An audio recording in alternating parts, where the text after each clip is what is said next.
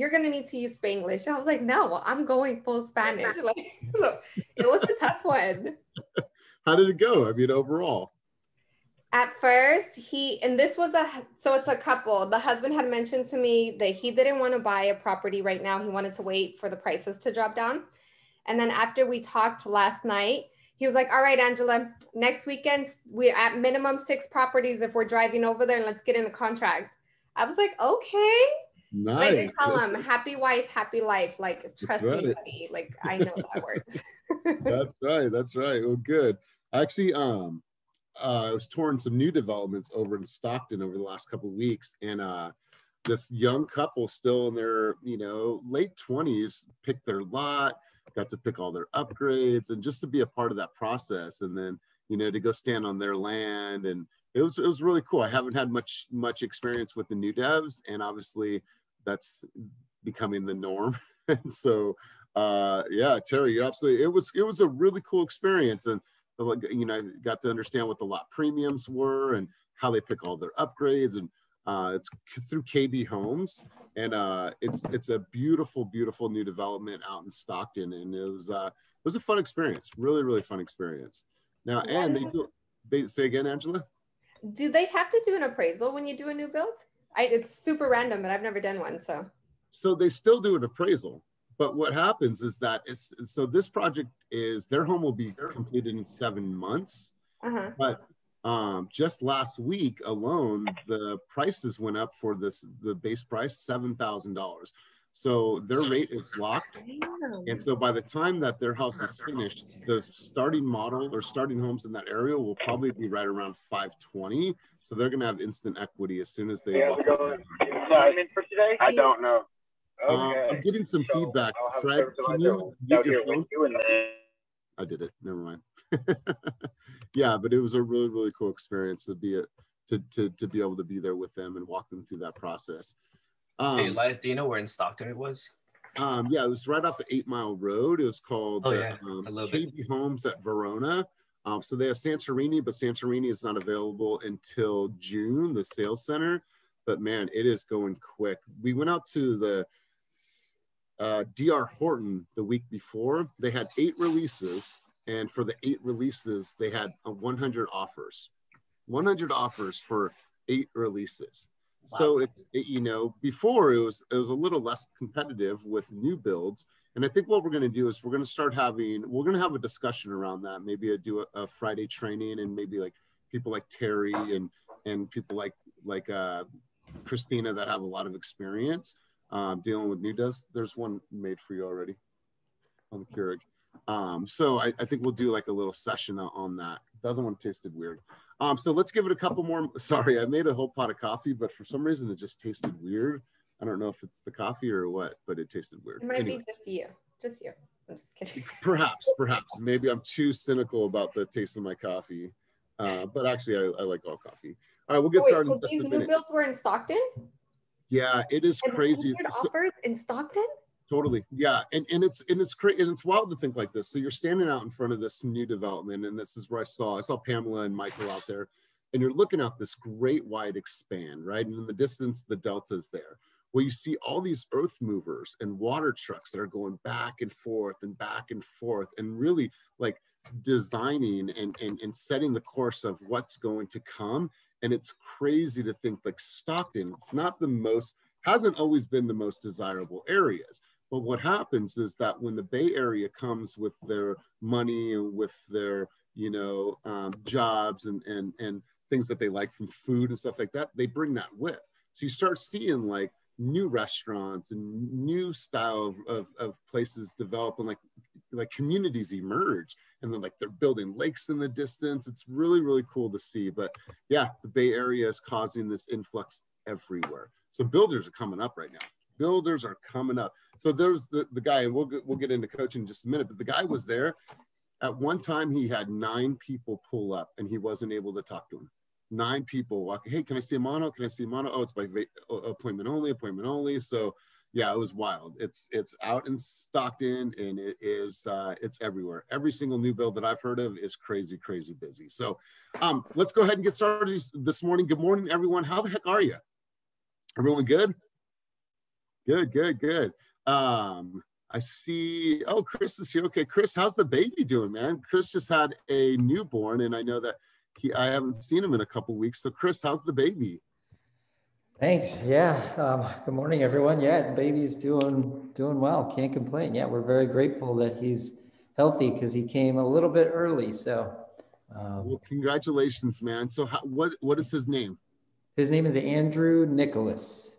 Andrew Nicholas. Very cool. And he was how many weeks early? 4 weeks. 4 weeks. Okay. And so, how much did he weigh when he was born? 6 pounds 2 ounces. Okay, for being a month early, he's still healthy. Yeah. Good for you, bro. Good for you, man. So how's your sleep so far? How are you doing? How's mom doing? What's sleep? We're doing good. We're hanging on by a thread. Yeah, man, I get it. But you have other ones. You've been through this before, right? Yeah. I remember. Not nearly as bad as the first one. I feel like our first kid, she didn't sleep at all. So. Yeah, I remember that with Silas. Just like you'd get up and then like the falling asleep and like, oh, you don't want to drop him, right? And like you're but and then we finally slept for like 7 hours. I'm like, oh my God, thank you. But now the boy sleeps 8 hours by himself in his own bed. So congratulations, man. Are you in our office up there in Sacramento, or are you at your home office? Yeah. I just got into the office cool. here in So you guys know, if you're ever up in the Sacramento area, connect with Chris. We have a co-working space up there that if you ever want to go and work out of that space, it's pretty cool. I heard. It's sweet, great location. There's shopping and restaurants and stuff just downstairs. Awesome. Well, congratulations, my man. You look good despite not having too much sleep. So congratulations to you. You could see the smile all over your face, bro. So congratulations to you and your lady. PK, what happened to your hand? Oh, it's so annoying. Carpal tunnel. Really? Dang it. I don't even know like how it's possible at my age, but they said it is possible, and here we are. Oh, that sucks. So I found a way to not have carpal tunnel, and I learned this a long time ago. So I type like this. So I think it just keeps it really, really loose instead of this way. So this has really helped me. Like Jen makes fun of me. She says I'm the loudest typer ever, but no wrist problems at all. All right, guys. So I wanted to ask a quick question, and I know that there's some athletes on the line, and it looks like Pamela, she's out there riding her bike already. I love it. Pamela is on a tear right now. She has a goal. She wants to lose a certain amount of weight. She's focused on her fitness. I love it. And look at her, still on the call. So I want to ask a quick question to everybody. Does anybody on the call know who Roger Bannister is? Has anyone ever heard that name? So Kevin, so who is Roger Bannister? He's a runner. Was he the first 4-minute miler? Totally. Yeah. So Roger Bannister in 1954 was the very first person on Earth recorded to ran the 4-minute mile. He actually ran the mile in 30 minutes, 59 seconds, 0.4, right? So he was the very first recorded human on Earth to run the 4-minute mile. Prior to that, everyone said that that was not possible, that the human was not possible and not capable of running a 4-minute mile. He ran the 4-minute mile, and in less than 2 years, 37 other people ran the 4-minute mile. Now, as all these years have gone by, over 1,400 people have ran the 4-minute mile. And think about that. I've ran a mile in 8 minutes. I've ran a mile in 7.5 minutes, and that kicks your ass, right? That kicks your ass. It's a hard run. But to do that in 4 minutes, it's just crazy. I remember being in school, in like middle school, and there was always like these 3 dudes that would run like a 6-minute mile, and I'm like cutting corners and like kicking dirt, and I'm like, hey, this is my walking. Like I never knew how they did it, but I thought that was a really, really cool story to start off with this morning, because a 4-minute mile, and then afterwards, for that many people to do that in 2 years, why do you think so many people were then able to do that within a very short amount of time? Anyone want to chime in on that? Go ahead, Damian. One more time, sir. Because they knew it was possible. Totally. Yeah, absolutely. They saw someone else do that, and they knew what was possible, and it changed people's mindset, right? I think I saw Angela pointing to this, right?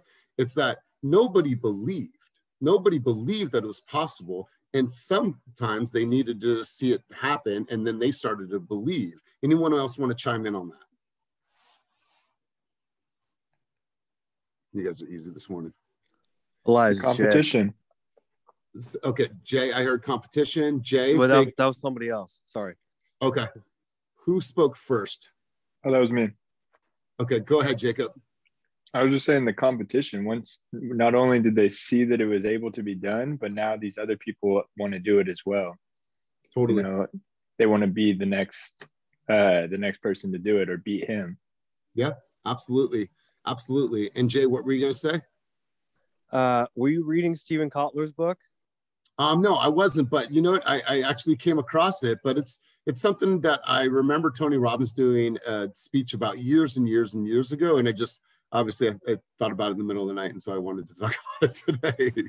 What I want to share with the group, who Steven Kotler is and why I'm asking, is he researches the concept of flow, which I know Patrick mentioned last week, the idea of flow states and peak states, which Elias is living. I'm just going to say that from my subjective opinion.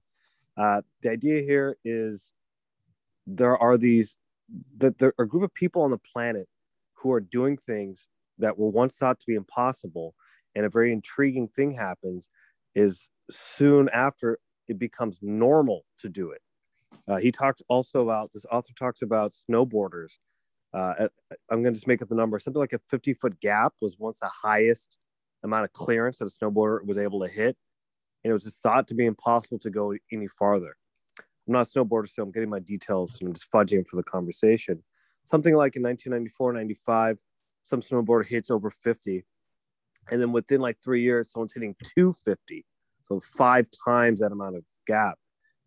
So what I'm extrapolating, what I want to learn is that once you see that these boundaries, these walls, not only can you climb over them, not only can they be broken, you can actually hit like an exponential amount of growth over that. You can kill it even harder. It's just a matter of believing that it's possible to get through it. And that's what these professional and extreme athletes have shown, that these human limitations are in fact mental only. Man, I absolutely love that. So you guys, I'm going to draw a quick little diagram here for you. So do you think that Roger Bannister changed the way that he trained? Do you think that he changed his habits? What do you think changed in order for him to truly, truly get there? I mean, obviously you can do all the work, you can do all the training that you want, but like, what was one thing that you think you got really, really in alignment with? Like, what's a word that you think that really defined what he did? I think it was his goal, like having some sort of a clear vision and a goal that he was gonna train for. Yep, good stuff, good stuff. So the word that came out of this for me was certainty, right? He went from complete uncertainty to saying, I can train all day long, right? I could put in the hours, I can, take the action every single day. I can, because I know I have the potential. I'm a God-gifted athlete. Running's in my blood. I know that I have the potential. But what he changed is he changed his belief that it can be done, right?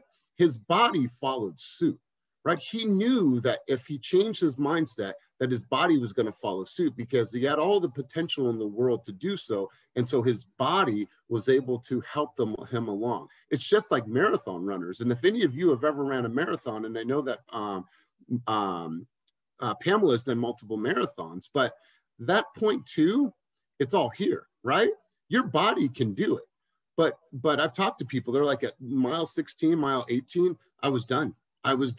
And then I had to get right here in order for me to keep pushing along.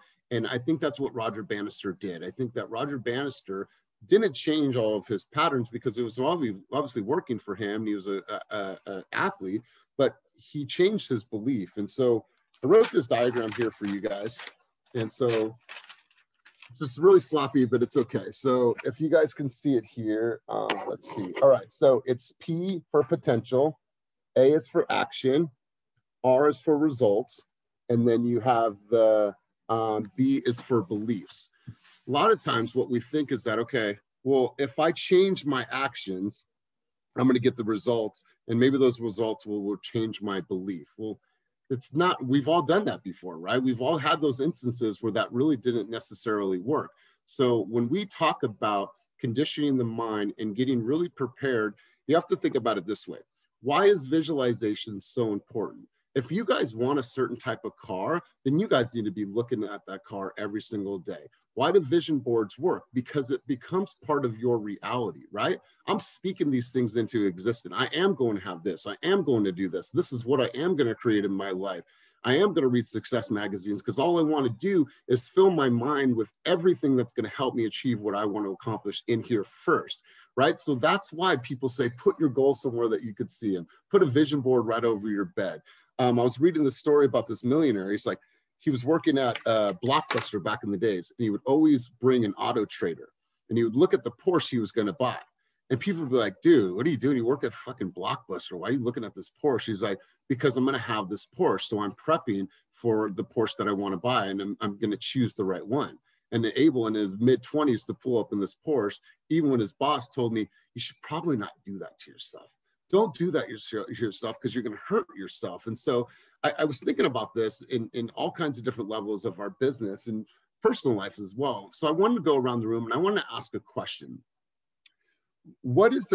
Has there been a time in your life, in your personal life, in your career, in things that you've done in your life, where you felt a sense of true certainty and then you were able to accomplish something and you walked in like, dang, and you're still that way right now? It is something you do in your life that you do with absolute certainty. And I was thinking about this in my own head. So two things that I know that when I do it with absolute certainty. First one is and these are just two: snowboarding. And I'm glad somebody brought that up. When you get off that lift and I'm up on the top of the mountain, there's no hesitation, right? I pick my lane. I know where I'm going. I know I'm going to make my turns. I'm counting in my head. I'm going 1, 2, 3, carve, 1, 2, 3, carve. I'm going to go through that tree, that tree, that tree. I'm going to jump off that. There's no certainty. There's no second guessing. I'm out there and I'm going to conquer this mountain. That's how I feel. People are like, dude, you're so fast on the mountain. It's like, no, man, I just know. I know that I'm going to conquer this mountain, and I feel a sense of certainty. Other thing is driving fast. I love driving fast, but I don't drive fast recklessly, right? It's like, I feel like I know the lanes. I know where I'm going to go. Like, I feel a sense of certainty that I'm in full control. I understand, you guys, things happen, the accidents happen, but those are two things. Like, when I step on it, like, I feel like I'm in full fucking control, right? And so I want to ask you guys, what are some things that you have done in your career that you could say, you know what, I do this with absolute certainty and conviction? I want to hear from you guys, because this is how we learn from each other, and I'm sure you all have something. So I want to go to Jacob, because Jacob is, if you guys don't know, he's a skateboarder. So Jacob, like, what are things that you do that you're absolutely certain about in your life? Definitely skateboarding. Skateboarding definitely got me a lot of my confidence, as far as because you can't be like, there's no halfway. You're on it. It's in control. So you have to be all in. And so I just try to apply that when I'm making calls. I try to just get that energy, the confidence of this person is going to want to buy. And then just having that mindset kind of works a lot of the time. I mean, sometimes, it doesn't always work out. People hang up, but having that confidence when I'm calling and that thinking that it is going to work out sometimes works out a lot better than you would plan, instead of like trying to fumble. And it helps you get in that mindset of having the right words and moving forward, getting into a flow, I guess. Totally. I love that, because if I know that through one of these calls, I'm going to reach $30,000. I'm going to reach somebody that wants to buy or sell real estate. And I believe so much, instead of being like, oh, they said no again. Yeah. I knew it. I knew they were going to say no to me. What does that do to my belief? Well, my belief is like, shit, I knew I wasn't that good on the phones, right? No, I believe with certainty and conviction, if I make enough calls, I have enough skill to get somebody that wants to meet me and buy or sell real estate, I'm going to keep trucking along. Right. So I like that, Jacob. And Jacob, I'm sure you've jumped off some cool shit. I'm sure you've rode some rails. I'm sure you've done some tricks that if you didn't believe that you could do that, then you were going to fall on your ass. Right. Oh, and you're falling on your ass the whole time too. And it's just all about getting back up and keep trying. Like, I feel like skateboarding is really the biggest perseverance sport, because like snowboarding, you're strapped in. So you have to have the utmost confidence. For skateboarding, you have to commit to staying on your skateboard. You can kick it away all you want, but if you want to roll away at the end, you have to commit to that. You might fall, you probably will. You get back up and you try it again. Yeah, because on a skateboard, you could just say, you know what, I'm just going to walk this out. Yeah, definitely. Right? Wow, that's a really good analogy, man. Like to even think about it that way. Who else? Let's go to Ronnie. I think Ronnie raised his hand. Ronnie, let's go over to you, man. What is something in your life that you do or have done that you do with absolute certainty and conviction? It's so funny when you ask this question, I didn't even know how to answer it. And then until you made it clear. So I used to, when I was 21, I actually worked for a construction building company in Florida. So I used to be the guy that you talk to when you buy your homes at D.R. Horton, and we talk about what do you want change. So I did that for 2 years, and then I studied fashion, obviously. And I feel like now, I always tell people, I feel like, I think Barbara Corcoran talked about it. She said she had like 21 jobs or something in her whole entire life. So I feel like every job that I've had have contributed to anything that I've done till up to this date. So let's just say when I go to a house and my clients like couldn't visualize it. And I said, oh yeah, you just put a, turn this wall down, you can put this, turn this kitchen into this, add a window over here, and all these kind of things, which for them, they couldn't visualize it. But I feel like if you describe it with confidence, and luckily I have a little bit background in construction, and design. So it kind of helps me to navigate that. But I do have to be careful sometimes when I read clients, because some of them might not don't want to do that whole big construction thing. So I had to keep it either on a small scale unless they want to do a full remodel. So I think and I also did a reality show. So they throw you in a loop where like this, okay, for lack of better words, we're going to fuck up Ronnie's rhythm because, I'm in a zone, but they're going to try to throw you some obstacles. But I'm like this, if your plan A doesn't work, plan B, plan C, plan D, whatever. But I noticed some contestants were crying. I'm like, your plan A didn't work, so you just started crying. I'm like, where's your plan B? Plan B doesn't work. So I think at that point, the producers gave up on throwing shit at me because I'm just going to try to figure it out, and Anna Wintour did something. I think in one of her, I don't know if you guys have seen the movie, The September Issue. The September Issue? Yeah. And they ask her what's her biggest or her biggest trait that she loved about herself. And she said, it's being decisive. And I feel like we have to be somewhat like and I try to be like that because at the end of the day, because people rely on us, to make decisions. And I'm doing it this weekend. And even though I'm a little bit terrified because we submitted an offer. I mean, the seller's dragging at the moment because I think they're waiting for another offer, even though we submitted a great offer. So I'm just trying to push for it and hopefully we get into contract today. But yeah, I think at the end of the day, we try to implement everything that we've learned throughout our lives, the jobs that we've had, and it's been working so far. Good stuff, Ronnie. I love it. Patrick, how about for you, man? What is something that you have done or do with absolute certainty and conviction? So, first of all, can you hear me? Yeah. Okay, my stuff's been acting weird today. Anything, it's funny because I feel like my brain clicks into accessing that like as close to full 100% volume when I absolutely cannot let something fail. And so getting into the mind state of having the stakes be that high for things that I need to get done is probably the biggest challenge. But so for example, I was a creative director on this festival called Night on Broadway, and it took place in LA, and it was like 120,000 people were going to show up, and it was over 5 blocks and 5 different theaters. And so because our team was pretty bootstrapped for that big of a festival, there was a lot of pressure. And if you screwed up, the exposure was to the tune of 120,000 people. And so frankly, fear is the most powerful motivator in my life, whether that's good or bad. And so whenever I have the conviction of knowing that it's on my shoulders and there's no one else and I've got to do it, I think that's when I snap into this mentality where I am unflappable. Like I must be the pillar because I am the last line of defense. And so it's almost not like what task do I do where I am, you know, immovable. It's more of what are the stakes that require me to get there most of the time. Because, you know, you're going to run into variables constantly with anything you do.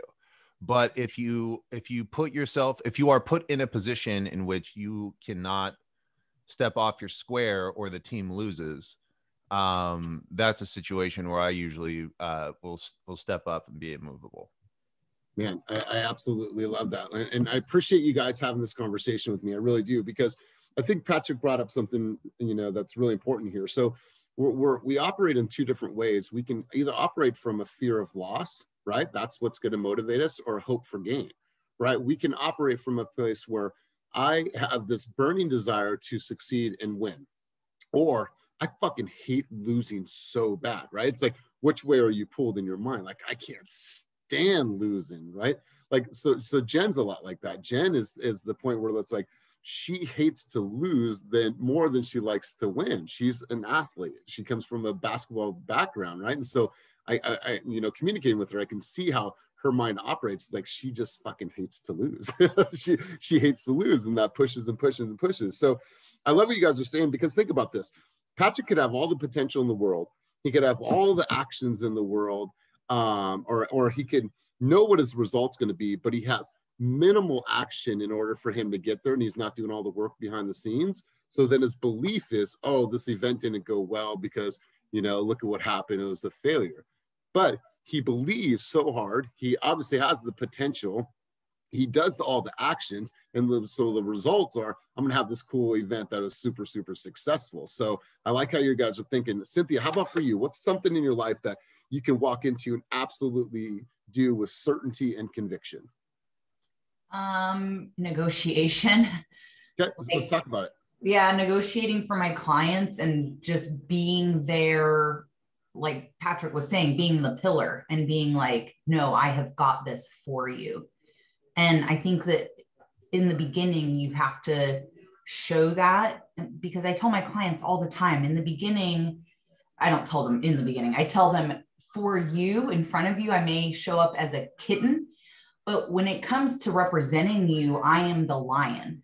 And there's a very firm, different line between that. Just yesterday, I was doing a final walkthrough and holes all over the house, holes indoors, and wasn't in the Avid, wasn't in the home inspection. So clearly these are new holes. And I told my clients, you're not buying this home like this. If you don't want to buy this home because there are these new issues, you don't have to. There are new issues here. And the confidence that I brought to that conversation, and they knew I have their back, they knew that I was going to negotiate and get these things fixed, that I came home so high off of that, because it was like, I always, when I get in the car, I'm like, I'm going out there for my clients. I am doing my very best for them. And like, literally, when I get on the phone with an agent like that, I lift myself up. I envision conquering this defeat for my clients. And sure enough, it's going to be fixed. So let me ask you a question. And I love this. How and when did you become the lion? Because obviously you didn't, I mean, these are things that you learn over time. Like, when do you feel you became the lion? When I first started, I knew I had to be a fierce negotiator. And when I first started, I couldn't negotiate to save my life. I could not negotiate to save my life. It was so hard, but it was a muscle I knew I had to grow. So my husband's in sales, and he and I work on that a lot, and we do objection handling a lot. And I take in like Tom Ferry podcasts. I listen to these real estate folks that have made it and listen to their tenacity. And I envision myself like, oh, I can be that. And I tell myself before I get on the phone with that agent, I am that. Yeah. I speak Love it. that. Love it. Love it, Cynthia. You know, and, you know, talking about athletes and how they're prepping, because I'm hearing a lot of these same things come up into this conversation. You know, when you think about a basketball player, one of the biggest disconnects for a basketball player is the free throw line, right? They could just kill it all day long, and they get out there, they're under the pressure, and they're like missing, right? They're missing. It's happened to you, Damian?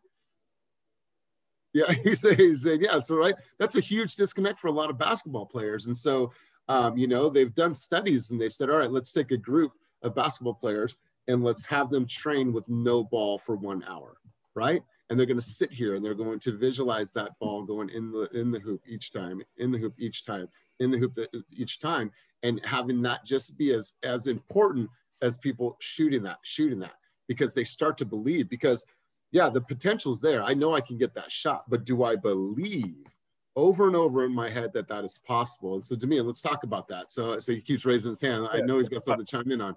No, this was a perfect segue for mine. So just last night, it was my second game back in the 40 and over league, and I'm still like a year and some change out from qualifying for the league, but okay. I'm the exception on the team.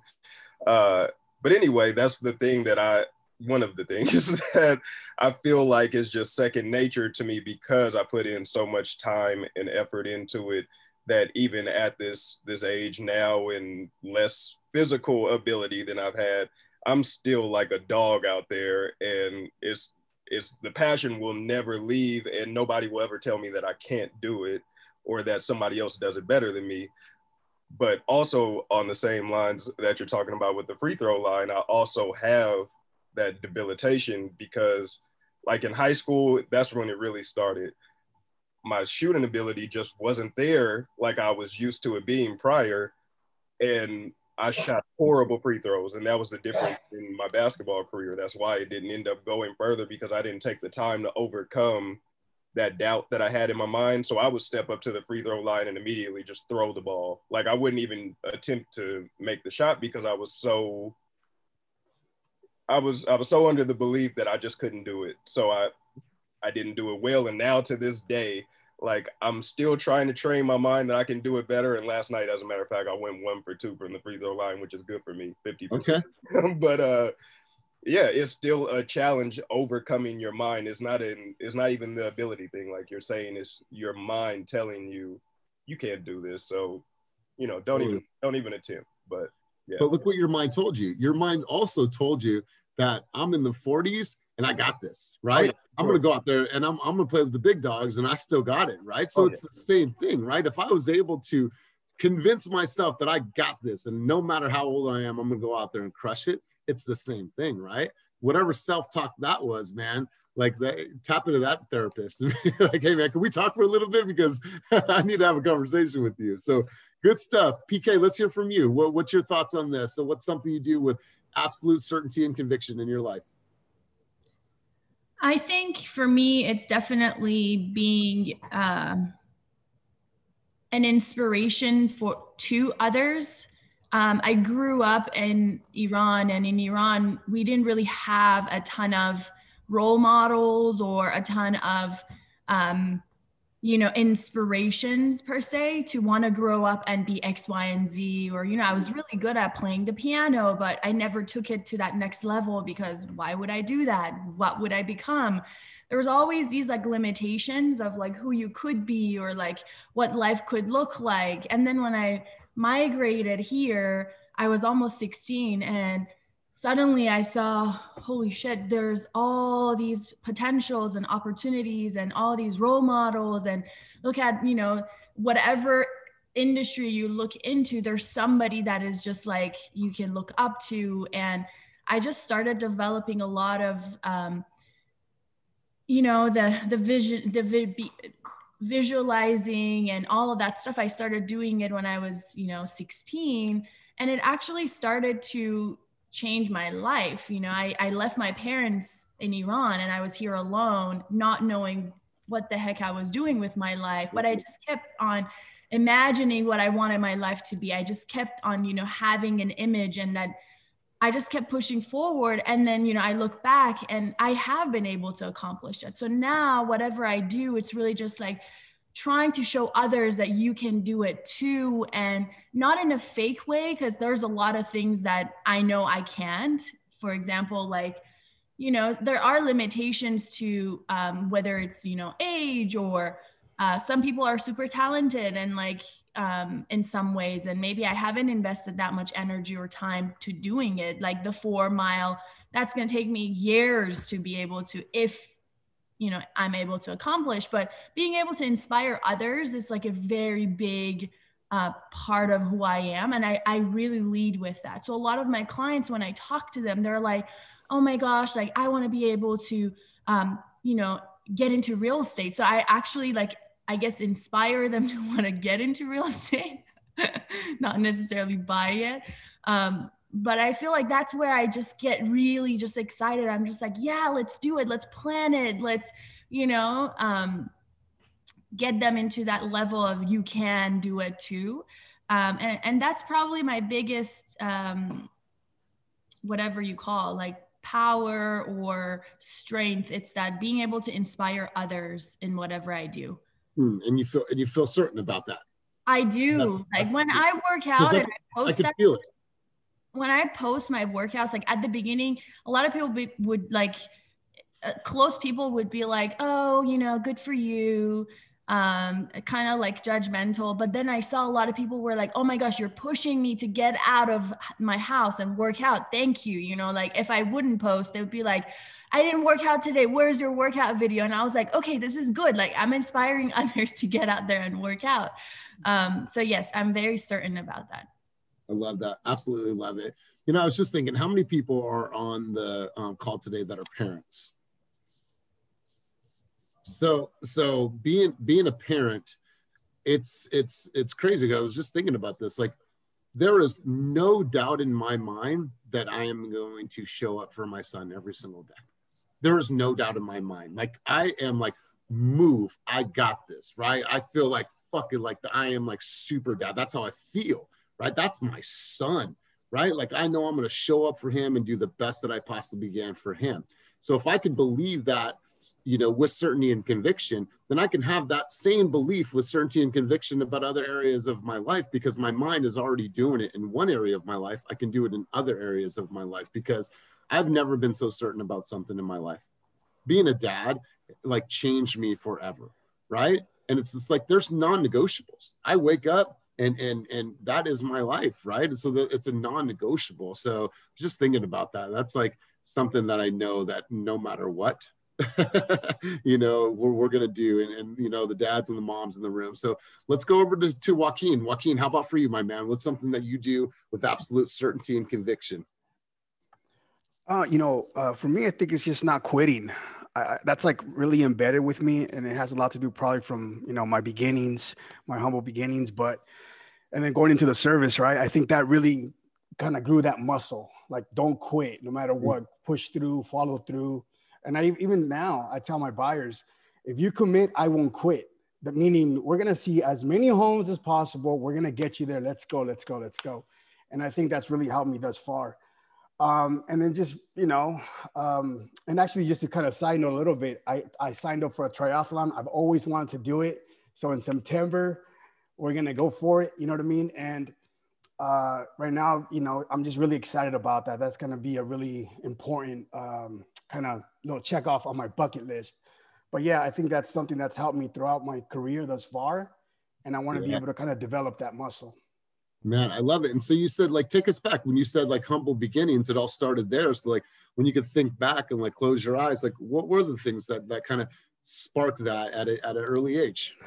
Coming from nothing, you know, I come from a country it was in the midst of a civil war when we came to the US, El Salvador. So I remember walking over, you know, dead bodies, you know, and asking my mom, like, what's that? Oh, they're sleeping, but with a bunch of flies running, you know what I mean? So that right there just kind of, and then seeing the strength, right, of my parents, my grandparents, you know, making that decision to just relocate. That's why to me, it's crazy when people say, I can't move because my kids' schools or something like that. Like that, to me, that's, I don't get it. I mean, I get it, right? Because that's their world. But I just try to bring a perspective to that, because how can people leave a country, go to a different, right, where they don't know the language, they don't know the culture, they don't know nothing, but they know they're going to something better. And I try to bring that sometimes with some of the buyers too, to tell them, look, it doesn't matter, man. As long as you guys have a good home, look for positivity in your neighborhood, you'll be able to be okay. Don't worry about that. That's very small compared to, you know, what's going on in the world. So that's kind of what I mean by humble beginnings. Man, I mean, and to think about that, this is the land of immigrants, right? My family came over from, you know, from a port in Sicily and landed in Ellis Island and, you know, came into New York, right? And traveled on this boat, you know, across the seas to this new country to start a better life for themselves and figure it out and try to develop commerce and new businesses and all these things that really helped thrive our country at the time. So it's just like, yeah, man, I get it. You know, those humble roots, man, it's like people came here with nothing and built empires for their families. But sometimes we have to take those risks, right? Like PK was saying, and, you know, my family came from, you know, Mexico and from Italy. And so, yeah, man, that's really good stuff, dude. Really good angle to think about, dude. Anything else you want to share on that? Just grateful to be here. You guys are awesome. Cool, brother. Cool. I love it. Let's hear from Angela. So Angela, how about for you? Because I want to know, what did you always have this sense of energy and excitement and conviction? So let's talk a little bit about, like, you know, what in your life makes you certain in conviction and have conviction? I'm definitely the mom. Like, if I can do anything with certainty, it's my babies. Like, and it just brings me joy. Do they drive me crazy? Yes. Do I drink because of them? Yes. Do I love them? Absolutely. Okay. It is the weirdest thing I've ever felt, but I do see that play over to my clients. I am the person who takes care of everything. Little background, I don't have parents. So to me, becoming a parent was like, oh, no one taught me what to do here. Like, so I was so fearful of it that when it finally happened, I was like, oh my God, this is amazing. It's still hella hard, but it was everything I ever wanted. And now I probably overdo it. Like, I have my mother-in-law and I'm the one that gets up and serves everybody. Every family dinner is at my house. Every Thanksgiving, every Christmas is at my house. So I'm the one that takes on the family and takes care of everybody. And that follows over to my clients. And if that's something I can do, like, if you're ever hurt, come talk to me. I will always push you to be better and happier and tell you that, hey, shit happens, but life will always work out. Like, that's what I'm strong in. And I don't ever doubt that. Like, that I feel 100%, but no, I've not always been like that. So who was that person for you, since you're that person for others? My husband. Like, I'm one of those people, it takes really a long time to kind of get to know the inside and what made me become me. And he took years trying to get to that, and he never gave up. And he just always, like, he's very supportive, and he always pushed me like, hey, you can do anything you set your mind to. And we're both, we're both first gens here. So, like, he watched his parents, and he didn't learn English until he was like in 3rd grade. So he's always like, you can do this, trust me. But it's a work in progress. And every day I still work on it. That's why I'm one of those people. If I have a negative thought, 3 positives come right after. Like, I refuse to allow myself to be like that. Wow. Good stuff, Angela. Love it. Absolutely love it. Mel, I know you're driving, but I'm sure you're chomping at the bit and probably wanted to hop in on this one. Do you have a second? Yeah, absolutely. That was beautiful, Angela. I really we can't hear you. Your audio is super low. Can you hear me now? Yep, perfect. So I was just saying that was beautiful, Angela. I really loved that. Thank you for sharing that. That totally makes me feel like, listening to you makes me feel like that's the type of mom that I want to be. Like, I have dreams of hosting these like big, huge, like family parties and making family meals every night and like having, you know, all the holidays at my house and just like being that catalyst for those that are around me. And that person for me was my mom. And weirdly, like my dad, they kind of played off of each other a lot growing up. But like a little tidbit about me that's like really personal and not a lot of people know this about me was that I was born in LA, and my dad, my real biological father, or what people like to call a sperm donor, he was an entertainer. And so he was a Persian singer, and he came here in the 60s, and he ended up being one of the biggest Persian entertainers in Southern California in LA. And he created, by the time I was age 5, something called Melody Studios, which is a complete production studio all across Southern California that he now owns. Unfortunately, that was his priority as a father growing up, was entertaining and being out on tour in Europe until 3-4 o'clock in the morning while my mom was raising me at home. And so he wasn't that much of a dad or a father, but he loved us very, very, very much. And he still does today. But growing up, you know, my mom ended up divorcing him, and then she ended up remarrying a completely different person who ended up raising me. So that's my dad. That's my father. He ended up, you know, buying me my first bike growing up. He stitched up my first scrape on my knee. He bought me my first dog and my first horse. Like, he was just like the best dad I could have ever had. And he also built something completely different and came here as an immigrant in 1972, left his family back in Iran, and like married my mom and took me on as his own, and like totally raised me and loved every little piece of me. And even like, you know, helped me out when I got in trouble in high school and got into my first car accident. Like, he was my dude, right? And ended up, you know, teaching me a lot about just people creating something out of nothing. My parents came here as immigrants. I'm a first generation American as well. And they ended up creating something out of nothing. Both of my dads went into completely 2 different directions, right? And they created beautiful things in their life. And just seeing that growing up made me feel like I want to create something amazing too, not only for other people, but just for myself. Right? Because they ultimately created these beautiful lives for themselves. And so I just want to be able to like lead by example and create just a beautiful life. Beautiful. I love it.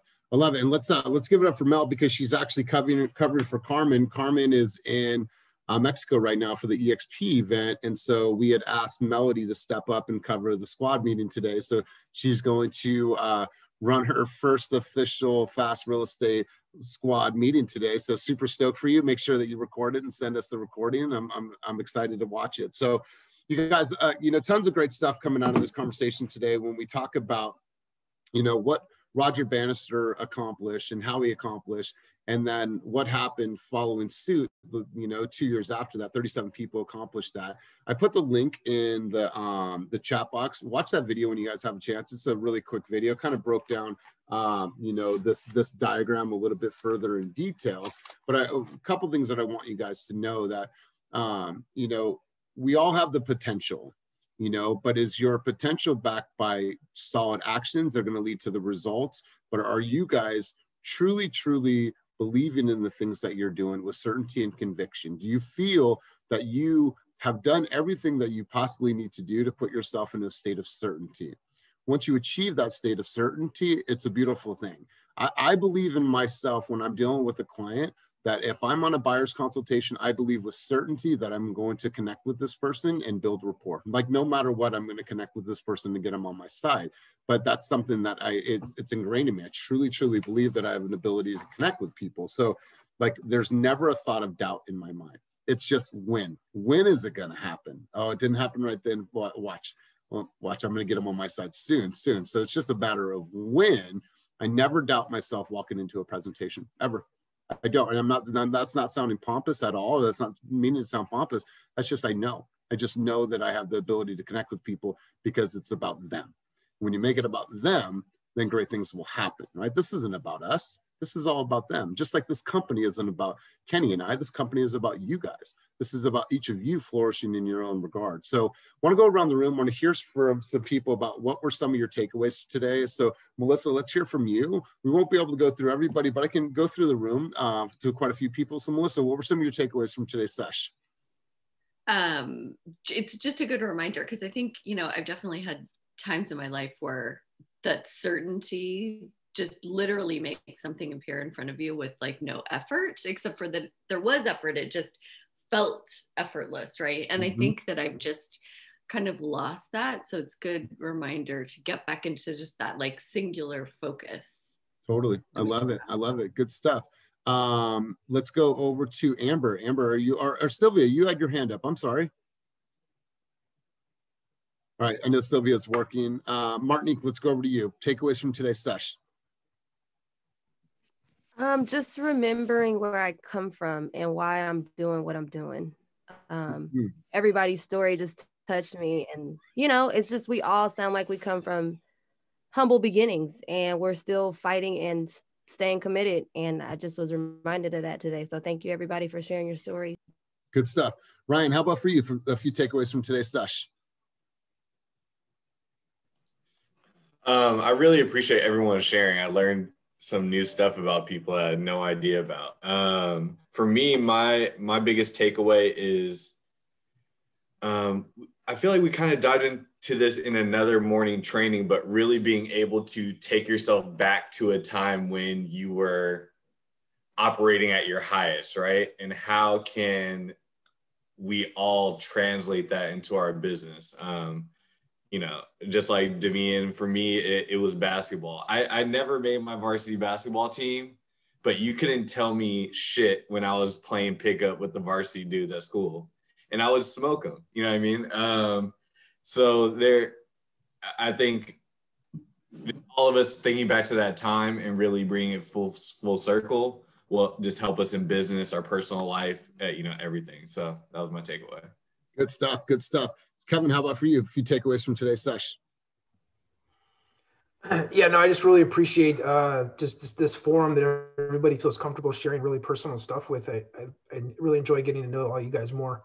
You know, for me, yeah, I think Ryan kind of hit on the head. It brought me back to some memories of some really peak athletic performances in my career. And then I've had a couple of really good business successes, but one that I had forgotten about. And it was great to be able to kind of go back to that mindset and really just remember that, you know, we had this event that we put on in downtown Pleasanton, similar to kind of what Patrick's, but not to 120,000. It was more like 50,000. And, you know, it just brought me back there. And we were like, you know, we will do anything we can to make this a huge success. Too many people depend on us to make this happen. And it was just me and a partner. And then we had like 150 volunteers, right? So it was good to kind of go back there. I appreciate it. Thanks a lot. Love it, brother. Absolutely love it. Chris, how about for you? Some takeaways from today's session. A few. I mean, I definitely appreciate everybody sharing. Kind of like Melissa said, it's definitely a reminder that we do have things we can be certain of, right? We're in such an uncertain industry, and a lot of what we do on a daily basis can be uncertain. But there are things that we are good at and practiced at, and we just have to remind ourselves of that. And so yeah, just a reminder for me that there are things that we can be certain of.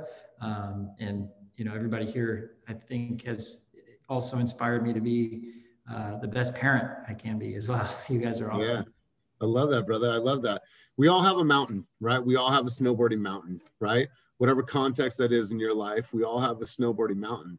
When you get off that lift and you're looking down at a double black diamond, you're not just like, I can walk this down. No, I'm going to tear this mountain up, right? I might fall a little bit, but I'm going to fall and I'm going to get right back up. And the end goal is getting down to the bottom. And so we all have our own mountain, right? So it's like, what's that look like for you? Cynthia, takeaways from today's session.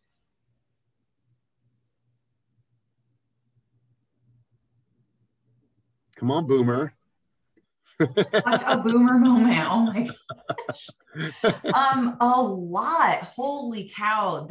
This has been one of my favorites, I think. Takeaways are, I mean, if someone out there can run a 4-minute mile, so can I, right? I mean, if we can all do this, I mean, it gives me so much strength to hear these stories, and it makes me feel like I want to go conquer the day. That to me is just super powerful. So thank you guys for sharing. Awesome. Awesome. You know, it's like, look around at your team members that are, you know, some of the top producers in the company, like they didn't get there overnight, right? They didn't get there overnight, but they have the potential. They backed it up with great actions. They had the results of being a top producer now because they believed that this was possible. they believed that they were going to change their lives and they were going to change families' lives, right? They believed that with so much certainty and conviction, it's led to their success. They don't believe I'm going to make a lot of money. That's a byproduct, right? The money is a byproduct, right? If you believe so much in this industry that I'm truly going to go out there and change my life, my children's life, God bless you, and change families' lives, that's going to push you. And the byproduct is going to be, I'm going to make probably some really good money at doing so, and I'm going to feel really good about my job. So if you look around, there's people in the team and that are truly, truly reaching, you know, success that you want to be at ultimately, then know that it can be done, right? But it could be done your way, right? Their path was their path. But at the end of the day, no matter what, and what will always be the common denominator between all of us is the true belief in self, right? And so I want you guys to walk away with that. I think as we move forward, most of our Mondays are going to be a little bit more structured like this. We'll get further into like role-playing scripts and stuff like that, more business. But I think it's all about full circle, right? This game is about mind, body, and soul. And I think like the conversations that we're having, I just want to thank each of you for being my accountability people, right? I'm up early. I'm writing down and looking in all of these books and notes and stuff like that. So like, I just appreciate you guys helping to be my accountability people, because I'm learning so much about you guys. And like I said, this journey is about your journey. And we're just here to support you into the journey to where you're already going and maybe help you make some tweaks along the way. So let's get out there and absolutely crush our week. Let's go out there and make sure we're staying focused on our goals. Track your guys' stuff in Sisu, hold yourself accountable, put your name in lights. We're going to see you guys tomorrow for the meeting, but if you need anything throughout the day, just let me know. But just wanted to tell you guys that I really, really appreciate all the work that you're doing in these sessions, and you guys go out there and be the fierce lions that you are. So thanks for putting that, Cynthia. So have a great day, everyone. Crush it. Thank you.